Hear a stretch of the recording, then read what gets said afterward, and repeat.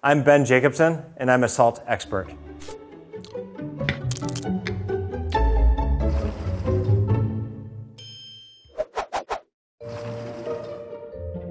This looks like a fleur-de-sel to me. Super classic. The literal translation of fleur-de-sel is salt flower. And so salt flower really means it's a solar produced salt. Fleur-de-sel is typically the first salt crystal that forms on the surface of the brine that is collected in salt pans. Through those open air pans, you get biomaterial. You get biomass that could end up with small chunks of wood, dirt, dust, even bird poop. The good thing about salt is that it's a natural antibacterial. Generally though, obviously the majority of any sort of large biomaterial is sifted out before it reaches you and me. To me, this looks like a really nice fleur-de-sel. There's still quite a bit of moisture in here, and that moisture is, the salt is produced in widely varying areas from Italy to Spain to France to Guatemala. And so salts, being a condensation of seawater, will taste like its environment. Irregularities in the salts, are natural. It's an irregular product. It's naturally produced in open air salt pans with sun and wind and birds and everything else that we love in nature. Salt A in particular looks very clean and well processed. To me, this looks like a classic French fleur-de-sel because of how it's sifted. There's not a lot of biomaterial in here. There's a little bit, of course, that is the case with any fleur-de-sel. There is the amount of irregularity in the salt crystals is pretty small. And so you have these salt crystals that are nice and compact. And then salt B, to me, looks, it looks very similar, of course. To me, this looks like a Guatemalan fleur-de-sel. It looks a little bit less refined than salt A. There's not quite as much moisture in the salt. This one has a little bit more biomaterial because, this salt is made in open-air salt pans around the world, and it's something that you can't control, and that's a good thing.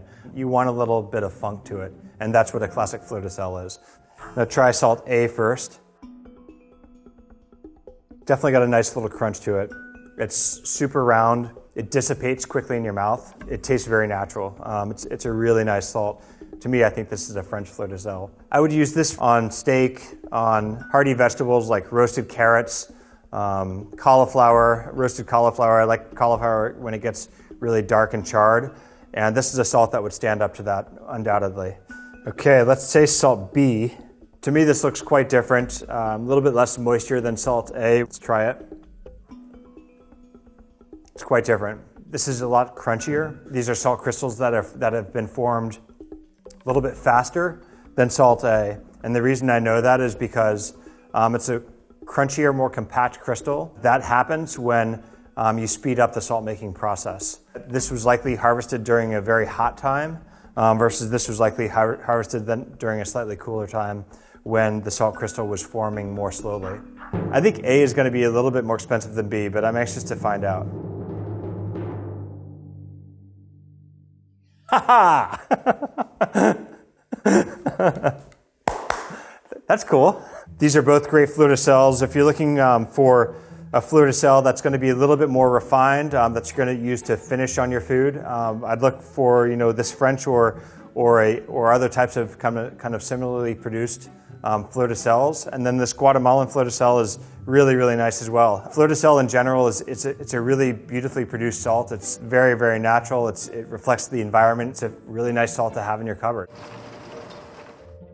Wow, 2 smoked salts, undeniably smoky. Salt A, definitely really, really smoky. Honestly, it kind of smells like it's liquid smoke in here. Liquid smoke is simply made by smoking water and collecting it as vapor and then turning it back into water. So it's not necessarily a bad thing, but it kind of smells and tastes, when you add it to food, it smells and tastes like an artificial smoke. The salt itself is definitely a kind of a coarse rock salt almost, and a little bit afraid to bite into it really. It's pretty aggressive. Let's try salt B here. The salt is nice and light and flaky. It's definitely a really light smoke to it, and most definitely a natural smoke. So I think we should try some smoked salt. Smoked salt is a great way to add a nice little bit of smokiness to your food without actually smoking something. We'll try salt A. Yep, it's a rock salt. and it's really, really smoky. The salt, oof, it's intense. It's really, really crunchy. It's too much. Get some water. Wow, I think this is a pretty industrially produced smoked salt. Very likely using a liquid smoke as kind of a supplement to the flavoring. Let's try salt B here. Again, really nice soft smoke to it. It smells natural. It's nice. It's got a nice smoky flavor that's nice and light and kind of pleasing, but it's not like you're sucking a tailpipe or something. It's really subtle and it's well done. In my opinion, salt B is more expensive than salt A. Salt A is much more kind of condensed in rock salt form, and the salt also smells like artificial smoke, truly. Wow, crazy. So $2.02 an ounce versus $1.36 an ounce. That's totally surprising, but that's good. It means that you can get a really good quality smoked salt for cheaper than you can a bad quality smoked salt. In terms of kind of what the factors are at play, we're dealing with here with salt B. It's probably produced at significant enough scale. The cost can be lower. And you also look at the packaging. You might see a really fancy jar on the shelf versus a very simple cardboard box on the shelf. And in many cases, you might be paying more for the packaging of the product than you are for the product itself. Looks like we have 2 table salts in front of us. The reason I can tell is that this salt is pretty granulated. Salt A is definitely a very fine table salt. It's free flowing for sure. If I shake it around in this ramekin, you can see the salt moving around. It's very uniform. Uniformity tells me that the salt is industrially produced, probably through vacuum evaporation. The free flowing leads me to believe that it probably has a calcium silicate or some other free flowing agent added to it. Salt B looks like a very fine salt as well, like a very fine grain salt. Definitely looks a little bit more natural than salt A does. The crystals are a little bit less uniform, which again lead me to believe that it's probably not an industrially produced salt. And although the salt spills when I shake it here, I don't think the salt has a free-flowing agent or an anti-caking agent. I think this is probably a natural sea salt or a natural table salt. So let's taste salt A here. It's pretty bitter. I'm getting kind of some seizing up on my tongue. It dries out the spot on your tongue where you place the salt. And to me, that kind of comes across as bitter, almost like you'd have with a glass of really tannic wine. It kind of dries out your mouth in that spot, and it's not particularly pleasant. Yeah, it's a decent commercially produced salt. That being said, I think there are probably better salts out there that can do the same job and probably taste a lot better. So salt B, I'm anxious to try as well. Salt B is very light and pillowy texture-wise. It's a really beautiful salt. There's definitely no free flow anti-caking agents. So that's good. It's salty, no surprise, but you know what? I'm not getting that kind of bitter tannic pull on my tongue that I did with salt A. It tastes like the ocean. It tastes like when you accidentally swallowed a gulp of seawater as a kid and then spit it out, and then you're kind of left with that briny tasting taste in your mouth that kind of tastes good. Yeah, it's most definitely a naturally produced salt. It's a decent quality table salt, and I would definitely use this to season, a large volume of food. My guess is that salt B is definitely more expensive than salt A. Okay, 3 cents an ounce versus 19 cents an ounce. So salt B, most definitely more expensive, 19 cents an ounce versus 3 cents an ounce. Really, if you think about it, how much salt do you actually use and buy on a yearly basis? So if you got to spend $7 a year, $8 a year on a better quality table salt, I would encourage you to do that. Wow, here we go. Looks like 2 flake salts. Flake salt is commonly also known as pyramid salt, and the reason for that is because that's the natural formation of a flake of salt that's formed very, very slowly. So the reason I know it's flake salt is, well, obviously they're both very light and flaky. This particular flake salt, though, is quite coarse. The structural integrity of these flakes are pretty intense. It's a very kind of thick flake salt. What I want to look for when I'm choosing a flake salt is something that's very thin and almost translucent. We can almost see through the flakes because you want the structural integrity of the flake, but you don't want to bite down on rock salt because it's just not very pleasing. And the nice thing about flake salt is it does provide a nice textural contrast.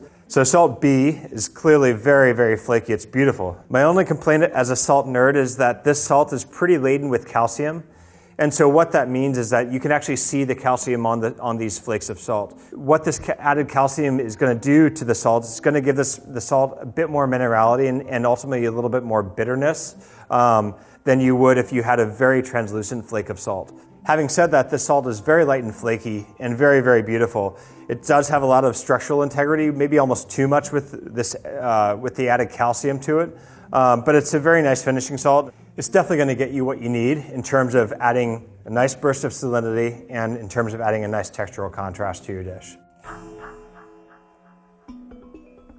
So salt A, it's certainly a flake salt, but it's definitely a pretty coarse flake salt. It kind of sticks to your teeth a little bit. That being said, it definitely has a nice brininess and kind of dissipates quickly, which is nice. But I'm excited to try salt B for sure. These flakes are nice and large, full of minerals. This salt actually sticks to your teeth quite a lot as well, which is not my personal preference. It's a little bit bitter. These flakes they're beautiful. It's almost as if they're machine formed. I know they're not. They're what you think a finishing salt should be in terms of its appearance. I think B is probably more expensive than A just because of the structural integrity of the flakes. All right, so B is definitely a little bit more expensive than A. Not a huge surprise. A is definitely a more mass-produced flake salt than B is. It has a little bit more minerality than I'd prefer, but salt B is a solid flake finishing salt. Wow, this is definitely garlic salt. If you could be here, it smells like garlic bread baking in the oven, with foil wrapped around it.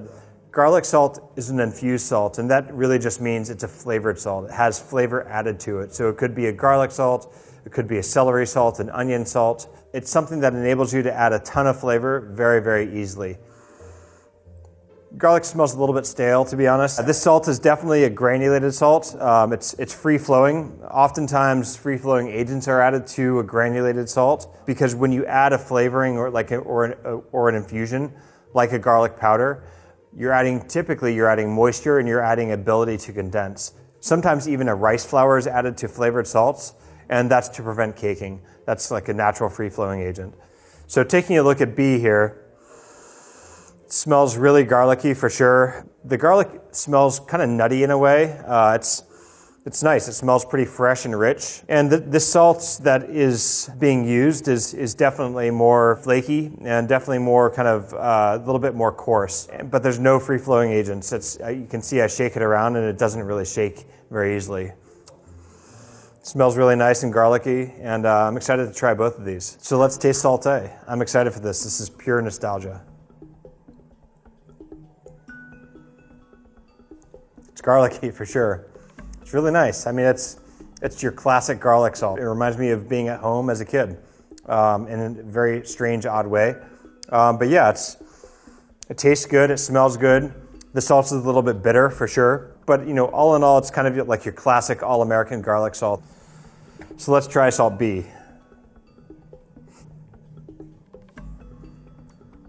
It's nice. The salt definitely has a very light kind of flaky texture and a really nice, rich, subtle garlic flavor. Very, very different from kind of the nostalgic garlic salt that we all grew up with, but this one's very nice. I like it a lot. Based on a couple of factors. Number one, the fact that salt A is a granulated salt, and it looks like it has free-flowing agents, looks like a commercially produced typical salt. I'm guessing it's going to be salt B that's going to be more expensive than salt A. I was right. So salt B is definitely a little bit more expensive, $2.62 an ounce versus 28 cents an ounce. I think each salt has its purpose. Garlic bread for the family, for a big cookout, standard garlic salt is probably just fine. When it's raining and cold outside and you just want to come home and make a quick dinner, I would probably go with salt B. It's going to give you a lot more flavor, a lot more texture, a lot more deliciousness in your meal. Having said that, I think both salts serve a different purpose and each stand on their own. Great salt should be used not only every single day, but at every single meal. There's no reason that you should go through life using just low quality salt. You have to have it to physically survive, so why not have the best?